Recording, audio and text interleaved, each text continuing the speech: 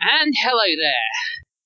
I'm Funky Monkey, and welcome to another edition of Funky Monkey at the Movies.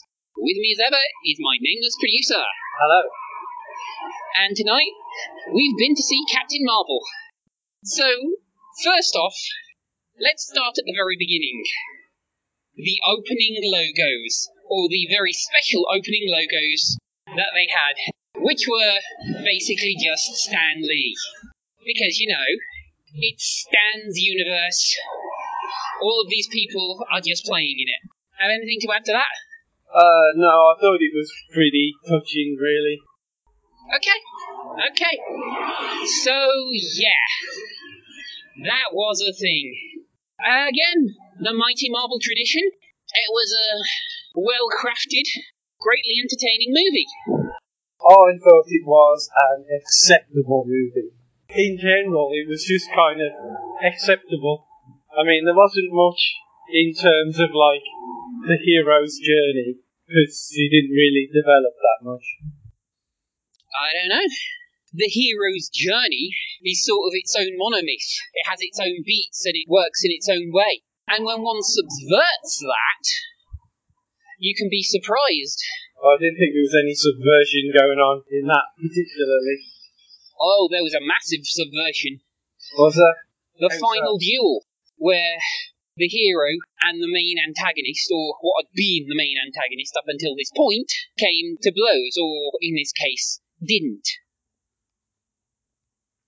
Well, I mean, no, not really, because if you think about it, he's been training her all that time to overcome herself and be the best version of herself that she can be, and, like, he's challenging her to prove stuff. And all she does is knock him out with power that she hadn't earned. Not earned. Yeah. She blew up that engine and got hit with an energy blast. And that was it. It's not like Tony Stark and building the Iron Man suit, or Captain America and just him getting picked to be Captain America because of his bravery. She blew up the engine and got hit by an energy blast. If you look at Doctor Strange as well, who has to overcome his arrogance and hubris and set aside everything that he thinks he knows and kind of relearn himself.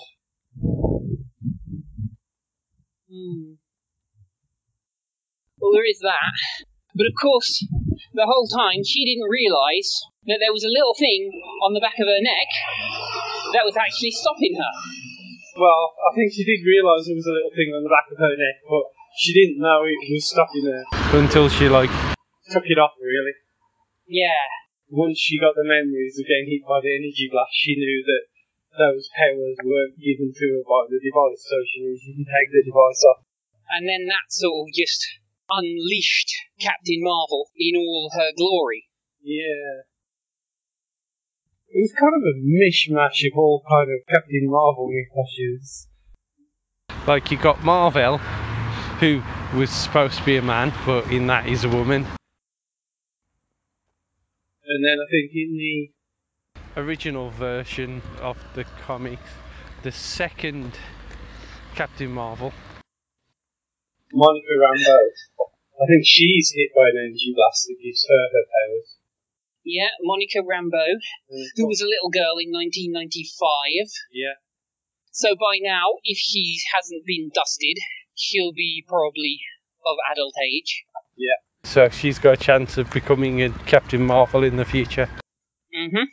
I quite like the scroll design. The chins could have been a bit more wrinkly, but it was pretty good.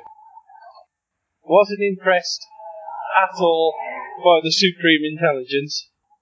I know they tried to write it off and say, oh no, one can see the Supreme Intelligence in its original form because, I don't know, it would scare people or whatever. But, we've seen the talking raccoon and the giant tree man, so I think we can deal with a giant head in a tank. Maybe it isn't a giant head in a tank. Maybe it's some kind of massive server mainframe thing that's row upon row upon row of semi-organic or fully organic computers or something. Well, I think of the comic version, which is like a big head in a vat. Big green head with tentacles coming out the top. Oh, Skrulls. Getting back to the Skrulls. That main Skrull, Talos. Ben Mendelsohn, that played Talos. I recognised the voice. He was the bloke that played the imaginary dog, or the bloke in the dog suit, from that, I can't remember its name, it was the sitcom. Wilfred. Wilfred. I think it's Wilfred, yeah. Yeah, he was Wilfred, I'm sure of it. This is not actually the case, as the actor Ben Mendelsohn, who played Talos, was actually last seen as Commandant Krennic in Rogue One, A Star Wars Story. The guy who played Wilfred was called Jason Gann and actually co-created the original Australian series. All of which I discovered after a cursory search on Wikipedia. You know, I have to mention, like, what was up with Brie Larson's face? I mean, I don't want to be one of those guys who says, oh, can't you smile, blah, blah, blah. She smiled. Yeah, she did sometimes, which was the frustrating part. But a lot of the time, she was sort of, like, her face didn't move a lot. It was like she had Botox face. It didn't really move a lot. It's like she didn't know how to emote. But it annoyed me because sometimes she could. Well, maybe that's something from having, like, two directors. I don't know, because, like, most of the time, she didn't. And I mean, another thing that irritated me as well was, like, say for the first, like, 20 minutes, half an hour of the film, before they put her in the Skrull brain scrambling machine thingy, I don't think I even saw her blink once.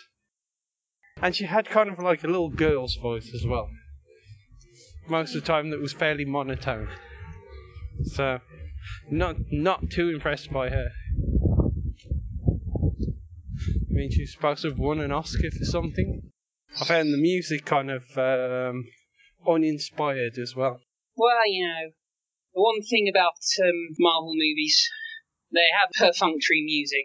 Although I will take you up on that. I will say that for the big joyful ass kicking scene where she like turns on her former squad. No Doubt's Just a Girl.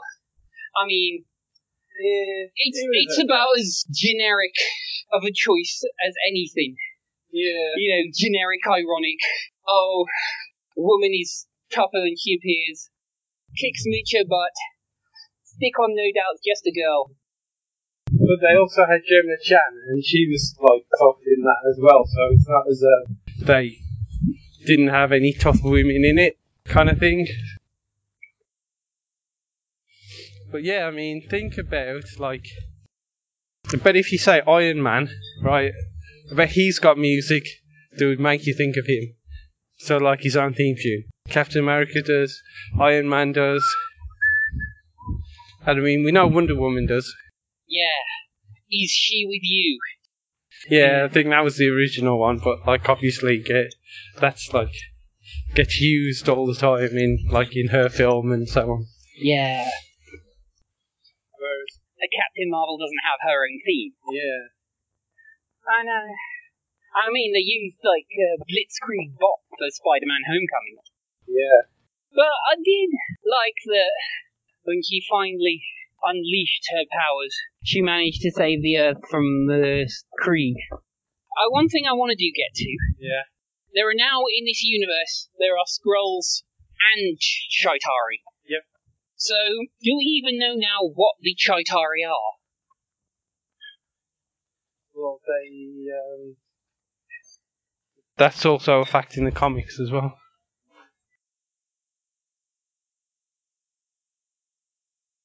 Yeah, they're not of Asgard, nor of any world known. Yeah. Not at the time. Yeah. Though really, the origin of Fury's eye patch. They put too many kind of Easter eggs in that, I'll be honest, were a bit rubbish. Like, there was the eye patch thing. It was just a bit dumb. You didn't need the Tesseract again. You didn't. Because, they're all saying, oh, the core, she's developed the core. Well, it's just the Tesseract again. And it just kind of confuses things, because I was happy with it being at the bottom of the sea with Captain America, and then they recovered it, and then they were keeping it stored. So it didn't need to be, because it just raises more questions like, how did Captain Marvel find it and get it out, and how did no one else pick it up? Like, surely Howard Stark had machines looking for the energy and whatnot. Well, you know, at the time, his machines weren't all that great. Yeah. They were good enough, though. I would rather be able to pick up the energy sign. Maybe. And the whole, we got the name Avengers from her, like, call sign was, like, awful. It wasn't great, I'll be honest. Yeah. Joyful expansions of power are one thing. Being awesome and smashing through spaceships is something you'd like to see Superman do. Maybe. On your left, DC. Sorry, guys, I had to. Still, Thor stood in the path of a neutron star to build his own weapon. His new weapon. I still think he's the toughest. Yep, he is a thunder god. Right, well, since there's still not much of a ladder, and I think that we're calling Aquaman as part of last year, yeah, we'll go by final thoughts and rating. I was going to say, yeah, because there are now other films on there. It was functional, special effects were quite good. I mean, that was another thing that, like, bothered me.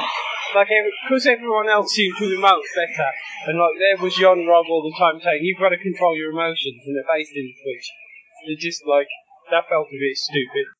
But, yeah. I liked some of the designs, the action was okay. She just wasn't very good. I don't know. But apart from that, it was okay. It wasn't terrible. Rating? 5, maybe a 6.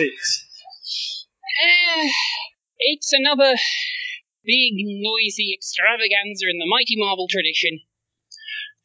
You always say that. Well, you know, they are formulaic, but they're never completely predictable. So I'm going to go with it. The so-called Widowmaker, The Kiss of Death, 7 out of 10. 7 is a Widowmaker? But anyway, this has been Funky Monkey and his Nameless Producer. E-begging links are below. Thank you for listening, and we'll see you at the movies. Bye.